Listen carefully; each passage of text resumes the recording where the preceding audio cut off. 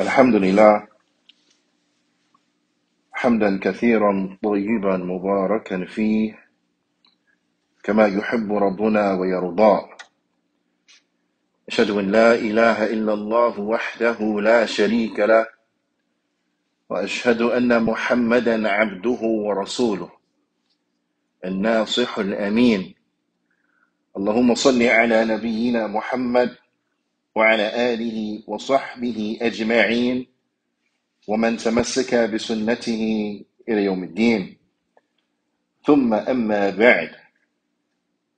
يا عباد الله, don't render your physical forms as graves before you have died. Allah subhanahu wa ta'ala, He tells us in His noble book, وَاذْكُرْ رَبَّكَ, and remember your Lord. Remember Allah subhanahu wa ta'ala. Dhikr is important for every single individual who seeks to be alive truly in this world and the next. Allah subhanahu wa ta'ala, He says, وَاذْكُرْ رَبَّكَ فِي نَفْسِكَ, and remember your Lord in yourselves. تَضَرُّعًا وَخِيفًا, remember your Lord to yourselves humbly and out of fear. And out of fear, مِن دُونِ الْجَهْرِ مِنَ الْقَوْلِ, without articulating a statement, meaning without having a loud statement. To remember Allah subhanahu wa ta'ala to yourselves without making it loud, meaning, as the ulama, they explain, this means that you mention Allah subhanahu wa ta'ala in a voice that only you can hear, something that is like a whisper, that you remember Allah subhanahu wa ta'ala, saying the likes of subhanallah, walhamdulillah, la ilaha illallah, wallahu akbar, that you constantly remember Allah subhanahu wa ta'ala humbly and out of fear. بالغدو والأصال, in the mornings and in the afternoons. In the morning times and in the afternoons. This is an indication for us to utilize those adhkar, those supplications that the Prophet ﷺ taught us, that we memorize them and we utilize them on a daily basis, after Fajr and after Asr. Allah subhanahu wa ta'ala, He goes on to say, وَلَا تَكُمْ مِنَ الْغَافِلِينَ, and do not be from those who are heedless. So if we want to escape from being of those who are heedless, then we have to make it our business to memorize the adhkar of the morning and of the evening. We have to make it our business to understand their meanings. We have to make it our business to utilize them daily, to remember Allah subhanahu wa ta'ala. These things are of extreme importance to us. Allah Ta'ala, He tells us to do this so that we do not be from those who are unmindful, that we are not of those who are heedless. This is incumbent. Ya subhanallah, how the shaitan, he has tricked us into doing things which are not in our best interest. How the shaitan has tricked us into doing things that do not benefit us. We waste our time doing things that do not benefit us, that distract us from those things that will benefit us, from remembering Allah subhanahu wa ta'ala. Ya ibadallah, being in a state of ghafla, the ulama, they mention, the Fadilat al-Shaykh, Shaykh Abdul Razaq bin Shaykh Abdul Muhsin al-Abbad al-Badr, hafidhahumullah ta'ala, he mentions, he says, وَالْمُرَادْ بِقَوْلِهِ ta'ala, and what is intended by Allah Ta'ala's statement, وَلَا تَكُمْ مِنَ الْغَافِلِينَ, and do not be from those who are heedless of the remembrance of Allah. Do not be from those who are heedless. أي مِنَ الَّذِينَ نَسُوا اللَّهَ فَأَنْسَاهُمْ أَنفُسَهُمْ. Don't be from those who have forgotten Allah and subsequently in reality have forgotten themselves. They don't remember Allah subhanahu wa ta'ala. So who hurts from that? Who to detriment is that to? It's to the detriment of the slave himself. When you forget Allah, you forget yourself. You forget to benefit yourself, because in remembering Allah, you benefit. Allah doesn't need for you to remember Him. Allah subhanahu doesn't need your tasbih. Allah ta'ala doesn't need your tahmeed. Allah ta'ala doesn't need that you supplicate to Him. You need it. So when you forget to supplicate to Allah, when you forget to beg Allah, when you forget to remember Allah, then you forget to benefit yourself. Ya subhanallah. It is incumbent that we implement the deen of al-Islam if we truly want to benefit. How many people say they want to go to heaven? How many people say they want to go to heaven? But then they don't do the actions of the people of heaven. Then they don't do the actions of the people of Jannah. So many people say they want to go to Jannah, but they walk through this life treading the path of the people of hell. But they saying the whole time, but I want to go to Jannah. They're saying the whole time, when I meet Allah, I want to benefit.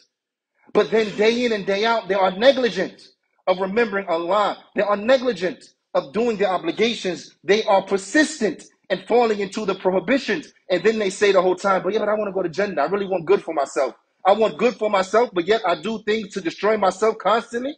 Does that sound like someone who really wants good for themselves? Wallahu musta'an. The Shaykh, he mentions, he says, these individuals in reality, they have forgotten themselves. فَإِنَّهُمْ Verily, these individuals, حُرِمُوا خَيْرَ الدُّنْيَا وَالْآخِرَةِ. So these individuals, they have prevented themselves from khayrai, from the two benefits of what? Of the dunya and the akhirah, of the two goods. They have prevented themselves from the two things that are good, from the source of good in this world and in the hereafter. By doing what? By forgetting Allah subhanahu wa ta'ala. How can anyone be successful when they have forgotten Allah subhanahu wa ta'ala? He says, وَأَعْرَضُوا عَمَّن كُلِّ سَعَادَةٍ وَالْفَوْزِ فِي ذِكْرِهِ وَعُبُودِيَّتِهِ. And they have turned their backs on everything that will be the source of their happiness and success in remembering Him and from submitting themselves to Him. And by not submitting themselves, by not presenting themselves in servitude to Allah subhanahu wa ta'ala. Because the reality of it is that we're all slaves. We're either going to be a slave to Allah subhanahu wa ta'ala, or we're going to be a slave to the dunya. But no matter how you look at it, you're going to be a slave to something.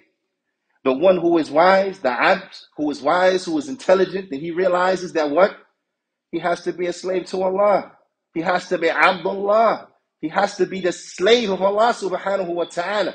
Because in being a slave to Allah subhanahu wa ta'ala, it emancipates you from the slavery of everything else. It emancipates you from the slavery of the creation when you subject yourself and make yourself a slave to the Creator. So if we truly want to benefit our happiness, it lies in being slaves unto Allah subhanahu wa ta'ala. By obeying Allah subhanahu wa ta'ala, by remembering Allah subhanahu wa ta'ala. This is for our own benefit. The Shaykh, he mentions, and I want you to really understand this and understand this well, because this is the reality. The Shaykh, he says, وَالْغَفْلَ دَائٌ خَطِيرٌ. And heedlessness, then this is an extremely dangerous disease. Heedlessness, it is a da'un. It's a disease that is tremendously dangerous. Dangerous diseases, we try to avoid them, right? Dangerous diseases, we try to avoid them. No one puts themselves in a situation where they can catch a disease. No one puts themselves in a situation where they can catch hepatitis. They're mindful. They don't want to catch hepatitis. No one puts themselves in a situation where they can catch AIDS. They're mindful. They don't want AIDS. No one puts themselves in a situation where they could get cancer. I mean, those who are wise and intelligent, those who truly have concern for themselves. If an individual knows that smoking cigarettes could lead to cancer, that within itself is enough of a motivation. Well, I don't want to smoke a cigarette because I don't want cancer. I don't want to die from cancer because I smoked a cigarette. Those who are concerned about themselves, that is.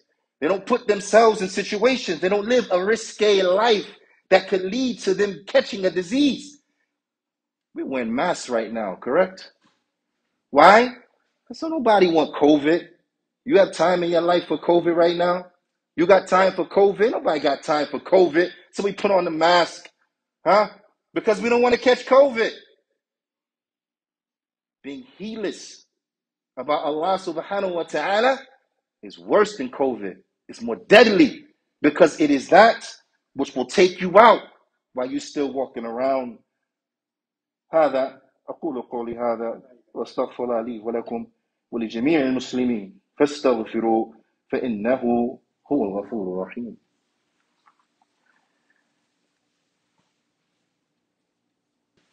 بسم الله والحمد لله والصلاة والسلام على رسول الله وبعد. يا عباد الله, heedlessness is worse than COVID, no doubt.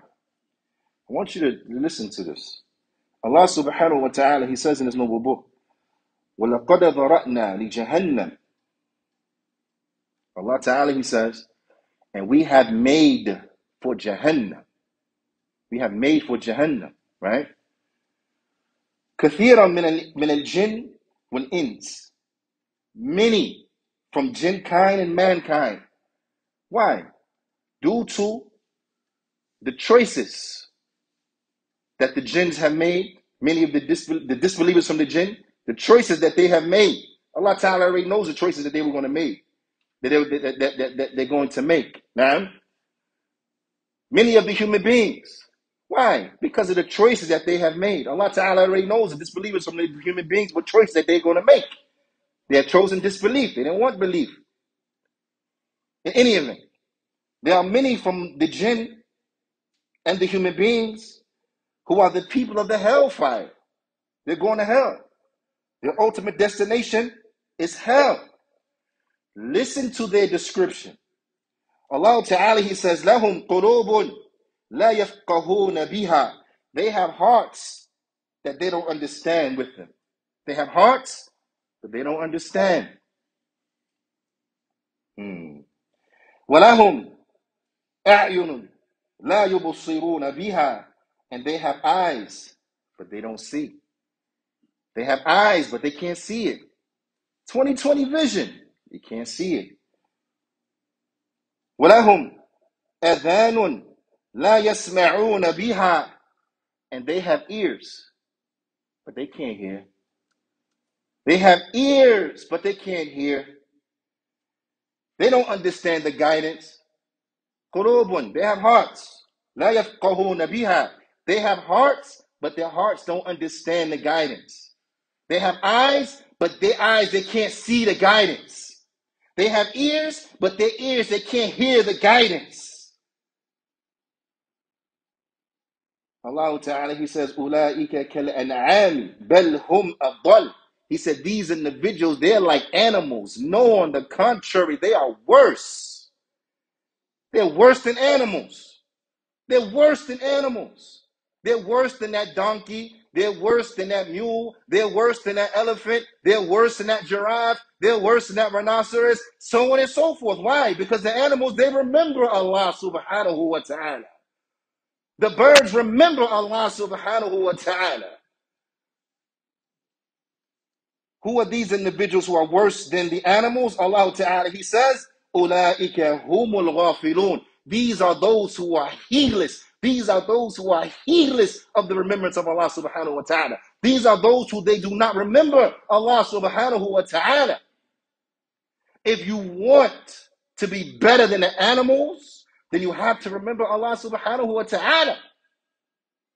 Because when you don't remember Allah, the animals are better than you because the animals remember Allah subhanahu wa ta'ala. That cow remembers Allah subhanahu wa ta'ala. That bird remembers Allah subhanahu wa ta'ala. Your cute little cat walking around the house, it remembers Allah subhanahu wa ta'ala. Ya ibadullah. A poet, he mentioned, he said, فَنِسْيَانُ ذِكْرِ اللَّهِ مَوْتُ قُلُوبِهِمْ. He said that to forget to remember Allah, forgetting the remembrance of Allah, then it is death to their hearts. وَأَجْسَامُهُمْ قَبْلَ الْقُبُورِ قُبُورُ. And their bodies are a grave. Their bodies, then that's the grave before they're actually placed inside the grave. When you forget Allah, you don't remember Allah, then your body is nothing more than a grave. It's a grave walking around the earth. It's a grave walking around the earth, housing what? A dead individual. Housing a dead individual. Before that actual grave that is housing your dead soul gets put inside of the ground itself. The Prophet sallallahu alaihi wasallam, he said, مثل الذي يذكر ربه والذي لا يذكروه مثل الحي والميت. The Prophet sallallahu alaihi wasallam, he said that the similitude of the one who remembers his Lord and the one who does not remember him is the similitude of the living and the dead. Those who remember Allah subhanahu wa ta'ala, these are the ones who are alive. Those who do not remember Allah subhanahu wa ta'ala, then they are dead men and women walking. Who are they? Those who don't remember Allah subhanahu wa ta'ala. Brothers, I say this from the bottom of my heart. We have to strive. We have to strive and work hard and run away from heedlessness. Heedlessness has become very fashionable in this time, and that's exactly what the shaitan, he wants from you. It is sad that individuals will come to the houses of Allah that have been erected to remember Allah, and even inside the house of Allah, don't remember Allah. I really want you to pay attention to this. How are we raising our children when we bring them to the masjid? And instead of educating them and teaching them how to properly behave in the masjid, we'll bring a tablet along so they can watch YouTube in a corner in the masjid.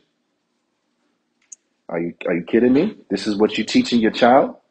This is how you want your child to grow up? That he comes to the masjid and play on his phone? He come to the masjid and he watch TikTok? If he's not going to remember Allah in the masjid, where is he going to remember Allah at?